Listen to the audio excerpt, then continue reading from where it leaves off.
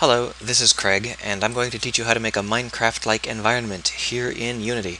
This will definitely be more than one video. So there are actually some libraries you can use for this, but I recommend against it. Every Minecraft-like has its own ideals and visions, and if you use one of the basic libraries that you can find on the internet, you won't know how to make those visions a reality. It's better to understand the engine from the ground up, and it's a pretty simple concept, so I'm going to teach it to you now. This is just a new project. There's nothing special about it. The only thing I added to it is this image, which is just some random scratchings to give our environment some texture. So that's it. Nothing new. We're going to start now. First off is we're going to go ahead and import some basic Unity assets. So we want the character controller. Just import it all. And we want the... Oh, I'll be moving a little bit fast, by the way, because I have a pretty strict time limit. And because I like things to be pretty, we'll import the skyboxes. It turns out that Fraps can't record this Unity editor, so I'm using Cam Studio, and Cam Studio has some pretty strict size limits. Alright, so what we want is this first-person controller. This will be our character.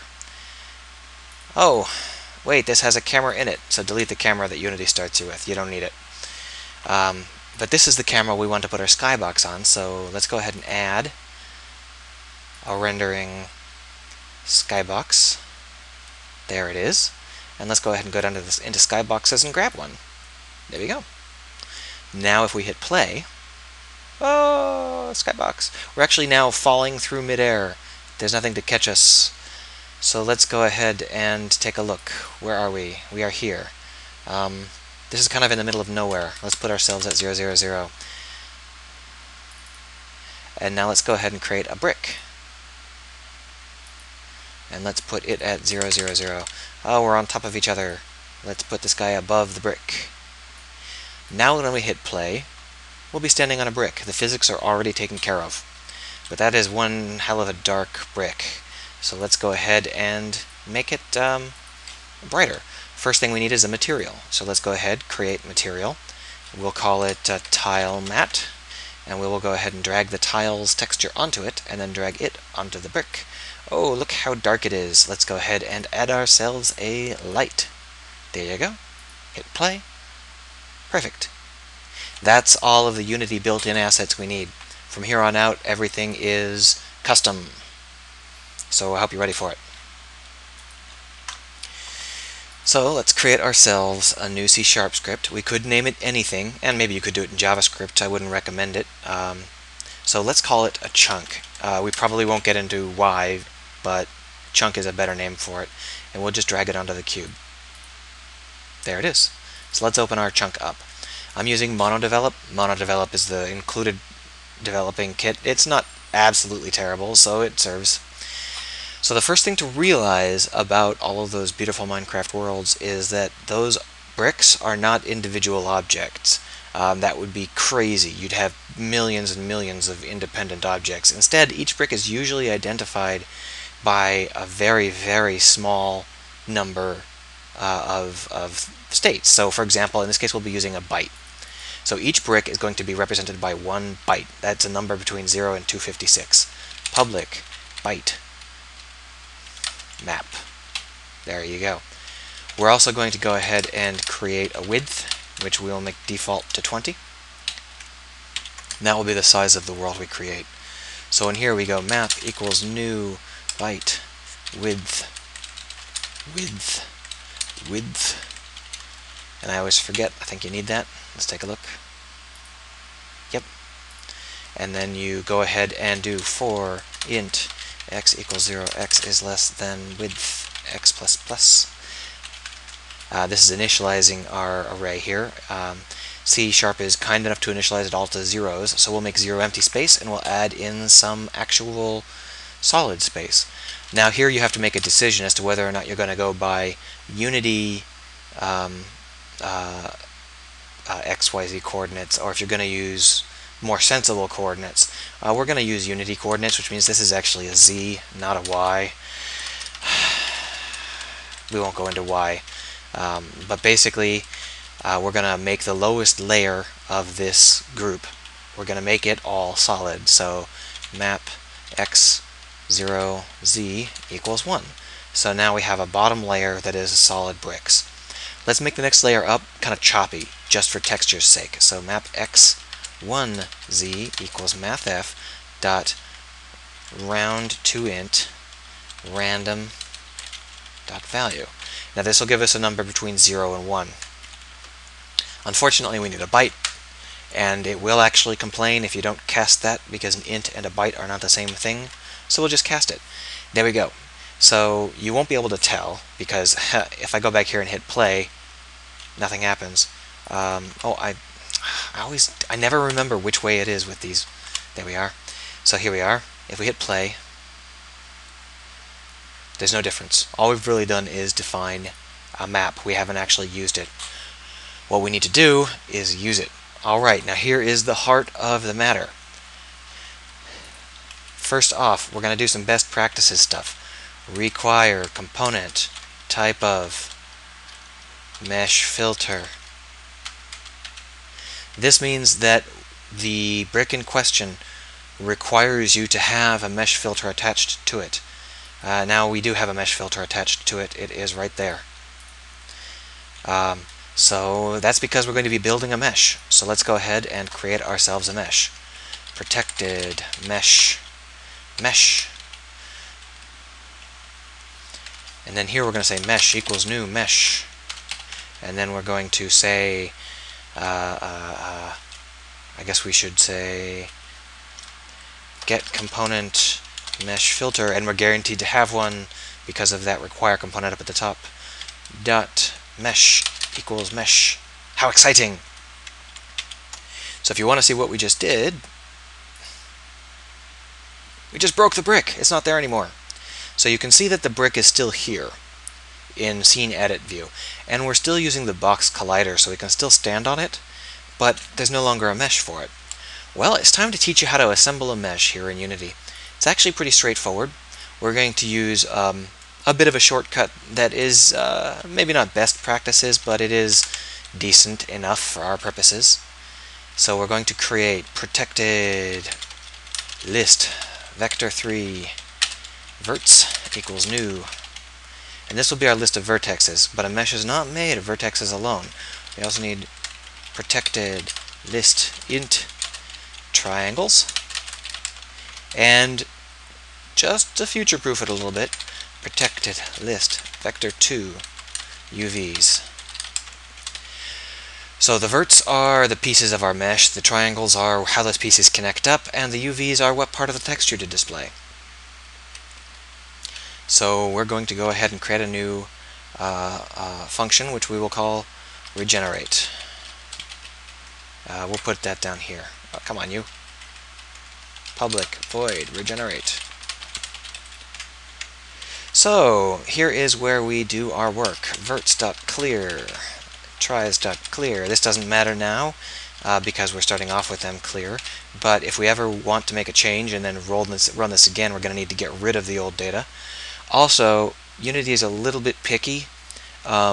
If you assign a new set of vertexes and your old set of triangles is applied, it's probably going to throw some errors. So go ahead and say mesh.triangles equals tries.toArray, and that will clear out all of our triangles because tries is now empty, and we've just set it to be an empty array. Alright, so now what we have to do is actually generate all of the faces we need. We're actually going to work on generating individual faces. Now I know some engines work on generating the framework and then connecting it up with faces using the triangles, but we're actually going to create 4 distinct vertexes for every single face, and that means that if you have a block that sticks up out of the ground, you're going to be wasting some faces, and you're also going to, you're going to be wasting faces regardless. You're going to be wasting vertexes regardless, but optimizing it at this point would be kind of annoying. So we'll do it by creating all of the faces. Every single face will have 4 vertexes. There will be no faces with shared vertexes. What am I talking about, you're asking? Shut up, you're making no sense. Alright, this is what I'm talking about. So let's go back up here. This looks familiar. Let's grab this crap. We need it down here. But in this case we also need y. We might as well go ahead and make it so that it reads right.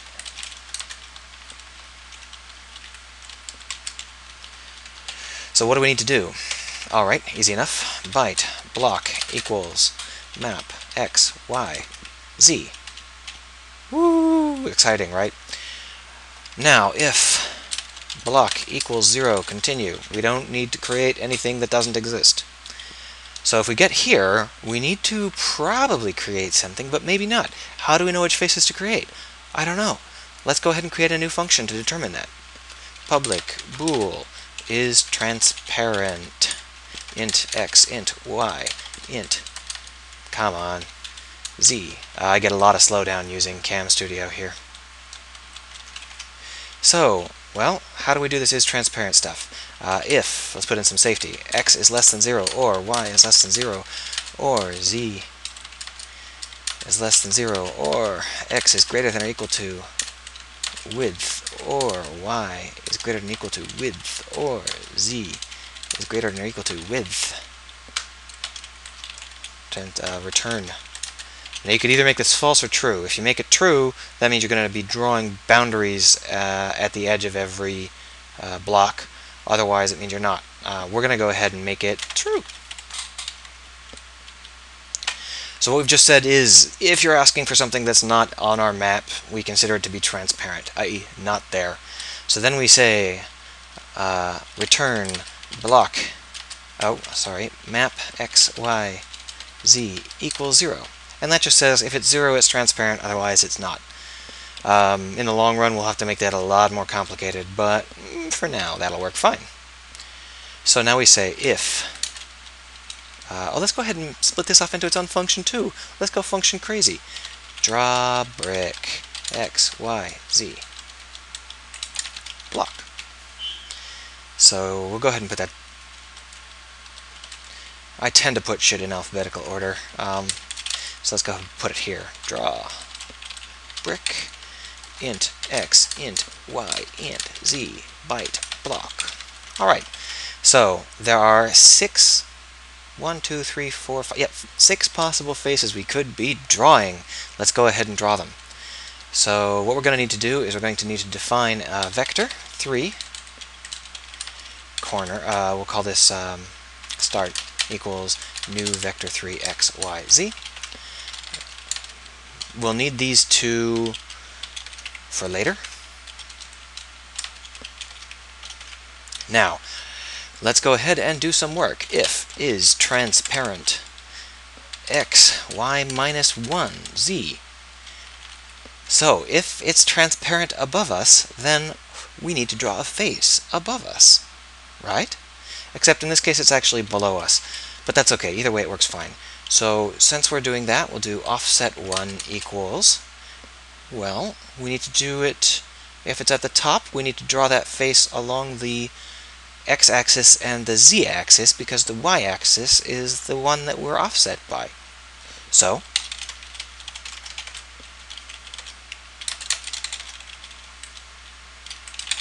there we go. This is the x-axis, this is the z-axis. So now we're going to make yet another function. I hope you haven't lost track yet.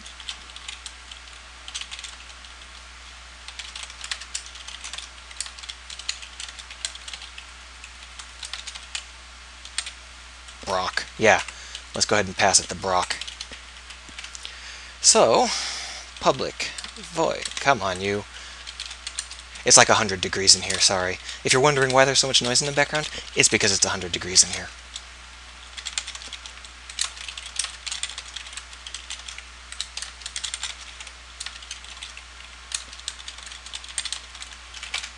You may be wondering why I'm passing that block around. We'll need it for UV mapping. We probably won't even get there in this video. I'm certain we won't get there in this video. Alright, so if we need to draw a face, then what we need to actually do is create 4 new vector 3s. So, those vector 3s are vert.add start. Here they are, all 4 of them. Offset 1, offset 2, offset 1 plus offset 2. Ooh, so now we actually have the vertexes, but aren't we forgetting something? Like a face. Actually, this is actually a little bit... I do this because it's just a little bit easier to do it like this.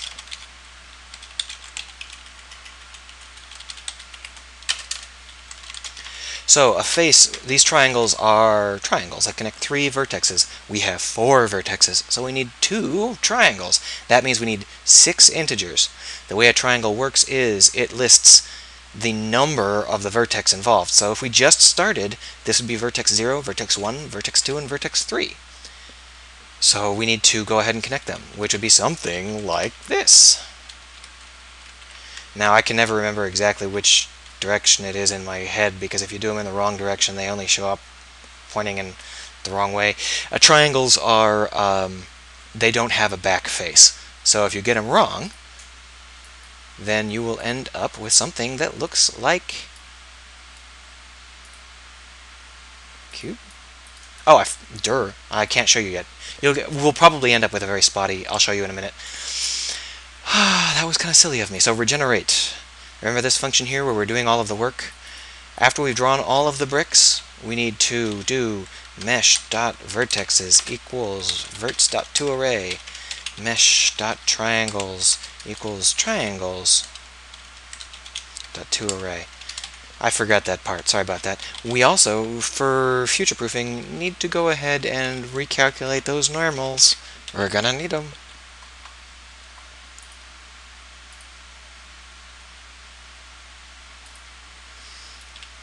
Look at that! I think I guessed right. So, apparently that is the correct set of order for those triangles to be added in. I was going to show you what the heck. I'll go ahead and break it so I can show you. If we change the order here, like this, and hit play, then as you can see, we've got some faces that are visible from above and some that are visible from below, and that's kind of a pain in the ass. So make sure you get that right, or else you will feel foolish. Actually, yeah, that is right. So I just drew at the bottom, so believe it or not, this is kind of wrong. I'll show you why here. Go ahead and create. We want to do the top now, right? So let's go ahead and see how that looks. Oh, okay, let's pause. So I'm in scene view right now, and you can see that we've got 2 layers. We've got the lower layer and the upper layer. But wait a minute, we can see the lower layer from the top. It's not working out. That lower layer is pointed the wrong direction. We should only be able to see it from beneath. So what's wrong is that we've passed it vector3.right when we should in fact be passing it vector3.left. But if we do it like that and just like that, then we'll end up offset in the wrong direction. So we need to actually add vector3.right, like this. So in case I just lost you, what I've done is fallen off the map. What I've done here in scene view, so I haven't created any of the walls yet. I've only created the tops. So here you can see that it's a little bit difficult to see because of there not being any walls, but you've got 2 bricks on the bottom and then you've got 2 bricks above. That bottom layer is all filled in, but the top layer is spotty. Remember how we created it like that? So here we can see the parts where the top layer is being drawn. There's no face for the layer beneath it. See that? This brick does exist. This brick down here does exist, but you can't see the top face, so we don't bother to draw it. If we go down below, you can see that we have the entire bottom drawn out, because this is the bottom. There's nothing beneath it, so all of those faces need to be drawn. But wait, you may be asking. That's an awfully thin brick. You're right, that is too thin. We do in fact need to take this here and add.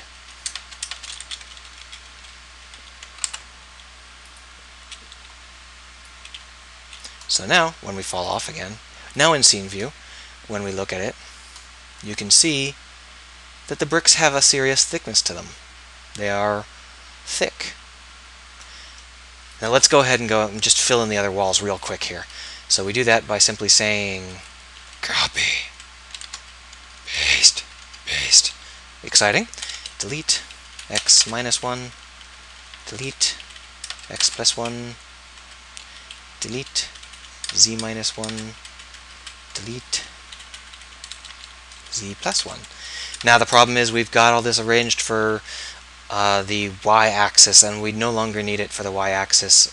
So here in the x-axis, for example, here we've got a left, but we're already to the left, so we can't go any further left or else we'd screw up the brick. This actually needs to be up because we need to draw the left wall up and back. This here needs to be down because we need to draw the right wall down. Actually, I believe that that's backwards. I need this to be down and this to be... Oh, sorry, we need to be this to be down and this to be up. And so here, where we've got this as right, we need it to be up. And here, where we've got this being up, we need it to be... What is it? I've forgotten all of a sudden. Left. Yeah. Did I get this backwards with the x and the y's? I think I might have. Let's go ahead and take a look. The z-axis is going to be crazy right now, so let's go ahead and comment that out. We don't want to get distracted.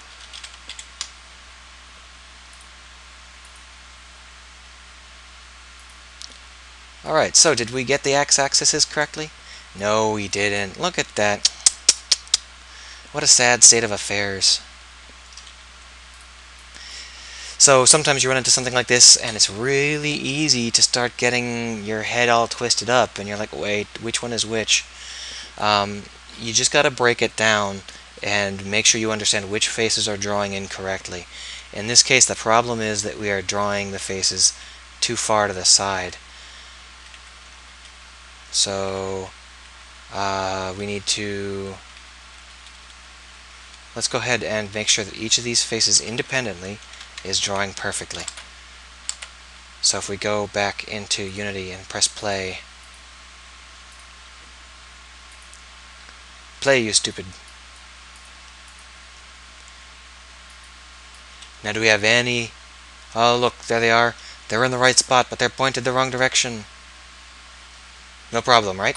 If they're pointed the wrong direction, then that means we've got the wrong one of these. And instead of down, we want up, and we get rid of this. Is that all we needed to do for that one? Let's go ahead and hit play again and find out. Scene. Look at that. Perfect. So now let's go ahead and do the other wall. So this needs to be down, which means that this needs to be right and this needs to be up.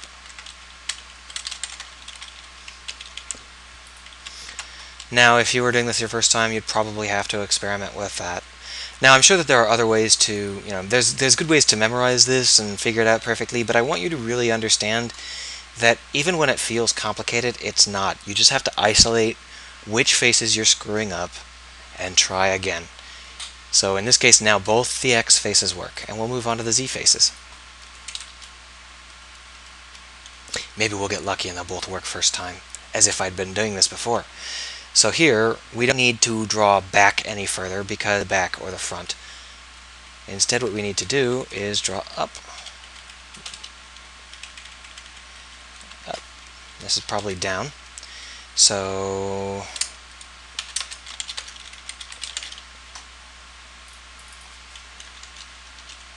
let's see if our luck holds out, shall we?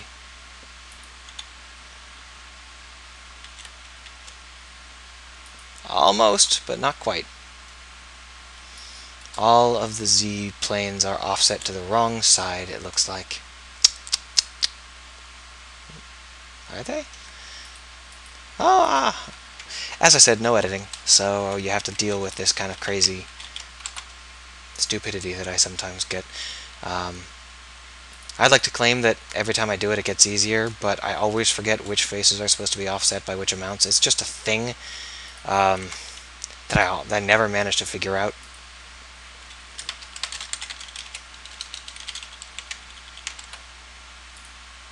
Oh, you know what it is?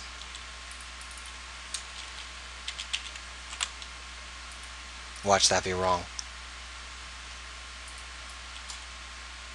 That was wrong.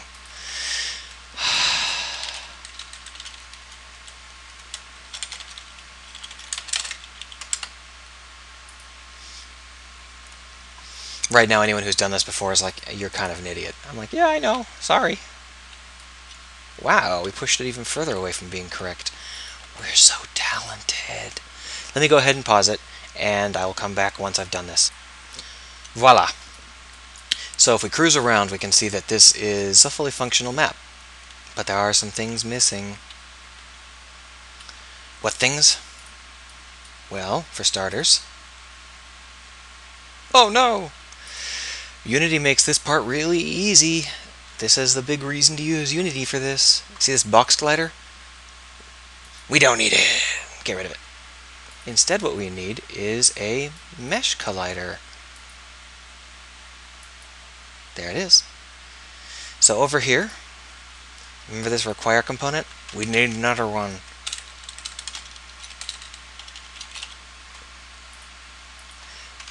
We're going to want to make a reference to that because we're going to use it.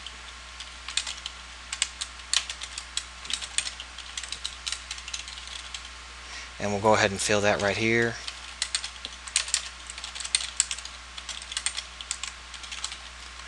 Alright, so now we've set up our mesh collider to be our mesh collider. And down here, what we're going to do...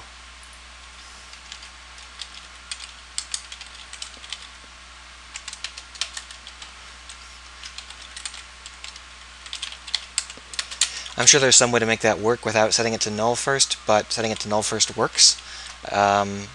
So what happens is this will automatically force it to recalculate every single time. So now we'll go back into Unity. And we'll fall through right away. Oh, you know why that is? It's because we're inside of the bricks.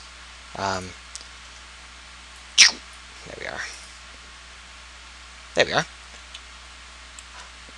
Woo, wasn't that easy?